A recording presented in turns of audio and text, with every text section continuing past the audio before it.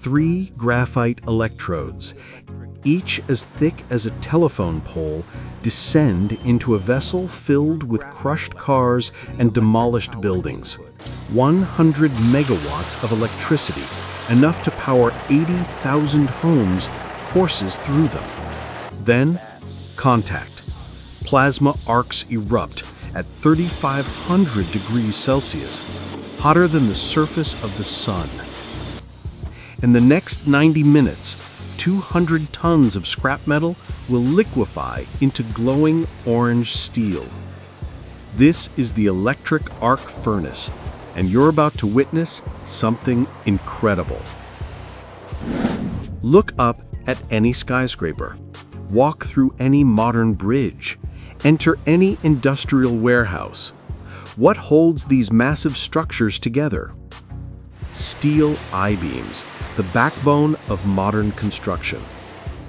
However, what most people don't realize is that the beams supporting thousands of tons above our heads often began their lives as old cars, demolished buildings, discarded appliances, and industrial waste.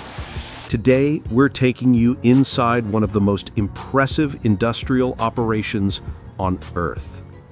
In this large-scale steel factory, mountains of scrap metal are transformed into precision-engineered structural steel. This is the complete story of I-beam manufacturing through electric arc furnace steelmaking. Welcome to the modern age of steel recycling.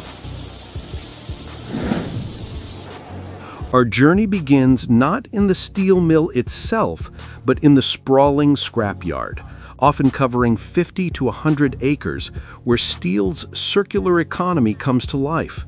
This is where the old becomes new again.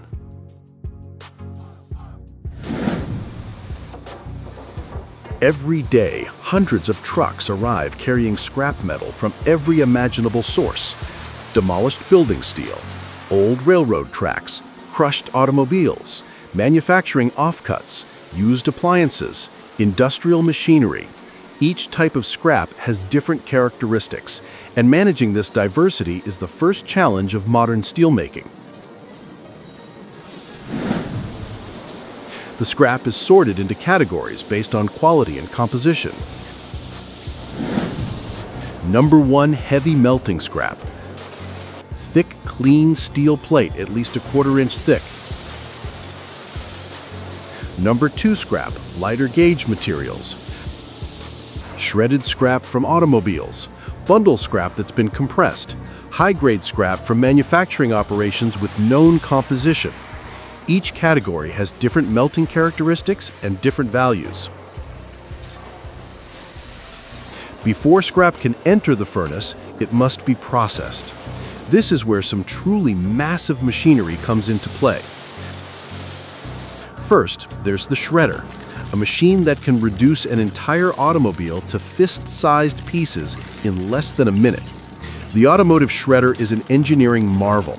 At its heart is a massive rotor, typically 6 to 10 feet in diameter, spinning at 400 to 500 RPM. This rotor is equipped with dozens of swing hammers, each weighing 100 to 200 pounds. These hammers strike the incoming scrap with tremendous force. We're talking about impact energies that can exceed 5,000 horsepower. The shredded material falls through grates and moves along a conveyor system where it's separated. Powerful electromagnets, some generating magnetic fields of 20,000 Gauss or more, extract ferrous metals. Eddy current separators spin rapidly, generating opposing magnetic fields that literally throw non-ferrous metals like aluminum and copper away from the steel. Air classification systems blow away lighter materials like plastics and foam. For larger pieces of scrap, the yard employs massive hydraulic shears. These machines can generate cutting forces exceeding 2,000 tons, enough to slice through steel plate several inches thick like it's paper. The shear blades, made from hardened tool steel, are typically 8 to 12 feet long and work like giant scissors, making clean cuts through structural steel, pipes, and beams. Moving scrap around the yard requires specialized equipment. Orange peel grapples, so named because they open and close like peeling an orange, can grab and lift 10 to 15 tons of scrap in a single bite. These grapples hang from massive overhead cranes or are mounted on mobile excavators with boom reaches of 60 feet or more. Electromagnets mounted on cranes can lift 5 to 10 tons of ferrous scrap at once. When energized with DC power, often 220 to 440 volts at hundreds of amps, these magnets can pick up and hold steel that would be impossible to grab mechanically. The crane operator can release the load instantly by cutting power. For the most efficient operations, the scrapyard uses charging buckets, massive steel containers that can hold 20 to 40 tons of prepared scrap. These buckets are carefully loaded with a mix of scrap types to achieve the desired chemistry, then transported to the melt shop where they'll be charged directly into the furnace. Now we enter the melt shop, the thundering heart of the steel mill. This is where scrap metal is transformed back into liquid steel through one of the most intense industrial processes ever developed, electric arc furnace steelmaking. The electric arc furnace, or EAF, is a vessel that looks deceptively simple from the outside, but represents the pinnacle of metallurgical engineering. Modern EAFs used for structural steel production typically have capacities ranging from 100 to 300 tons of steel per heat. That's 200,000 to 600,000 pounds of metal melted in a single batch.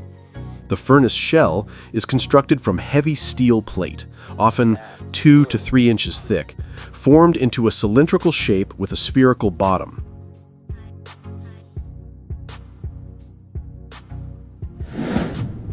But the steel shell isn't exposed to the molten metal. Inside, the furnace is lined with refractory materials that can withstand temperatures exceeding 1800 degrees Celsius. That's 3,272 degrees Fahrenheit.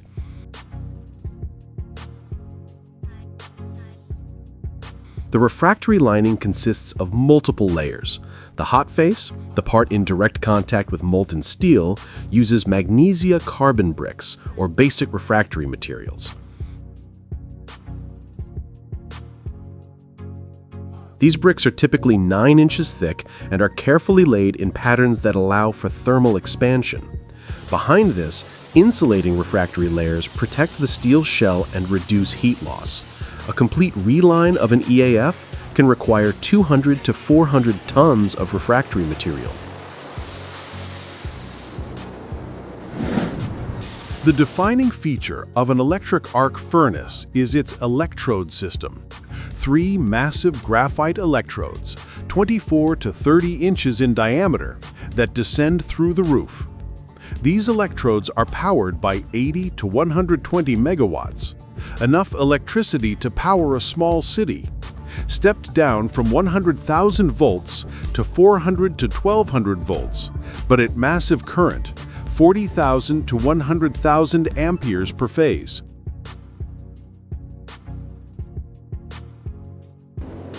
The melting cycle begins with the roof swinging open. An overhead crane drops 100 to 200 tons of scrap into the vessel with a tremendous crash. The roof closes, electrodes descend, and when power is applied, plasma arcs erupt at 3,500 degrees Celsius. The sound is deafening. The light is blinding. This is raw industrial power. The electrodes bore down through the scrap pile like hot knives through butter. As scrap melts, upper layers collapse, and the electrodes continue descending. Oxy-fuel burners in the furnace walls, each producing 10 to 20 million BTU per hour, supplement the electrical heating. In 45 to 90 minutes, solid scrap becomes liquid steel at 1600 degrees Celsius. Once melted, we have molten steel at 1600 degrees Celsius, but the chemistry must be perfected. An operator extends a sampling lance and withdraws a sample. Within 60 seconds, an optical emission spectrometer analyzes the exact percentages of carbon, manganese, phosphorus, sulfur, and other elements. Based on this analysis, ferroalloys are added to hit precise specifications. Slag, a glassy layer of impurities, is removed by tilting the furnace with hydraulic cylinders. The slag flows through a water-cooled slag door into waiting pots. Then comes tapping. An oxygen lance burns through the tap hole plug, and molten steel streams into a massive ladle, a refractory-lined vessel holding 100 to 300 tons.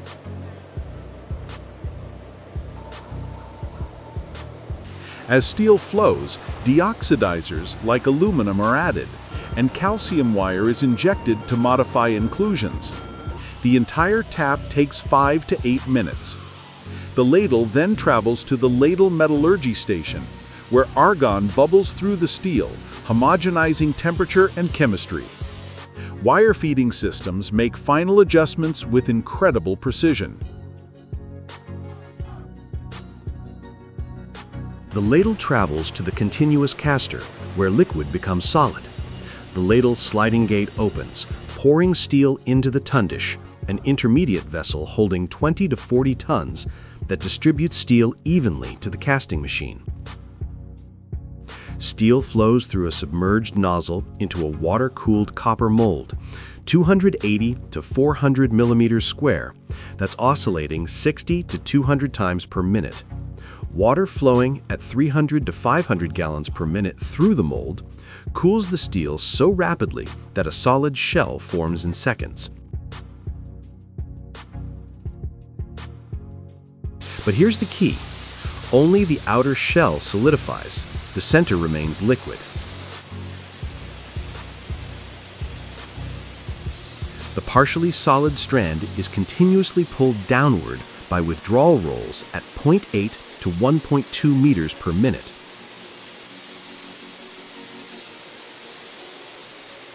Below the mold, spray nozzles in multiple zones continue cooling. The strand curves from vertical to horizontal over an 8 to 12 meter radius.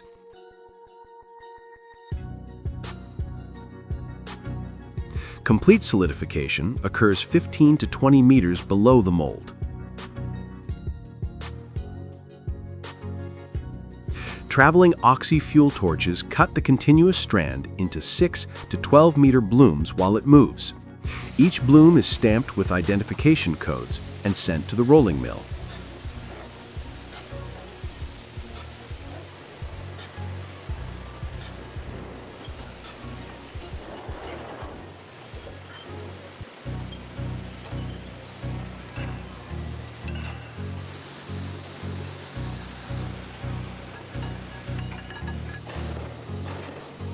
Blooms enter the reheat furnace, a 30 to 50 meter tunnel that raises steel temperature to 1250 degrees Celsius over 2 to 4 hours. Multiple burner zones ensure even heating throughout.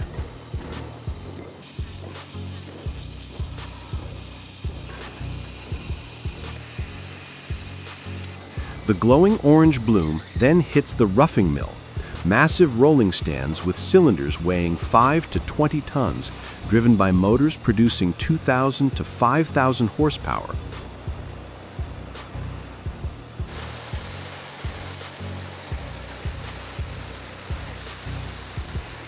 Rolling forces exceed 2,000 tons, 4 million pounds of squeezing force. The steel deforms plastically, flowing like hot taffy.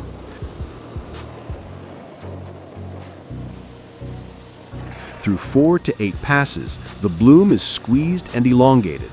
Next come intermediate mills, where roll grooves begin forming the web and flange profile.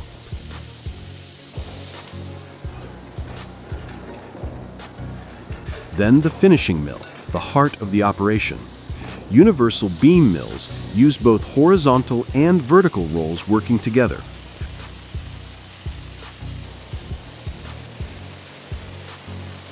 Horizontal rolls form the web and inside flange surfaces. Vertical edger rolls form the outside flange surfaces and control the width. All 4 rolls squeeze simultaneously, creating the precise I-beam shape.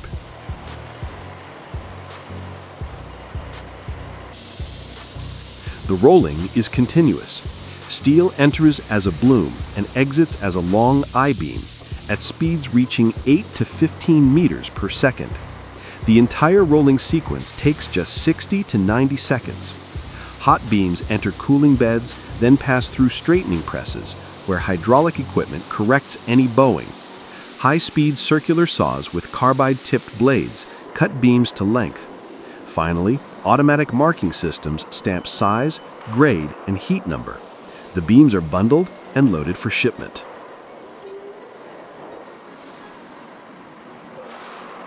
And there you have it, the complete journey from scrap metal to structural I-beams.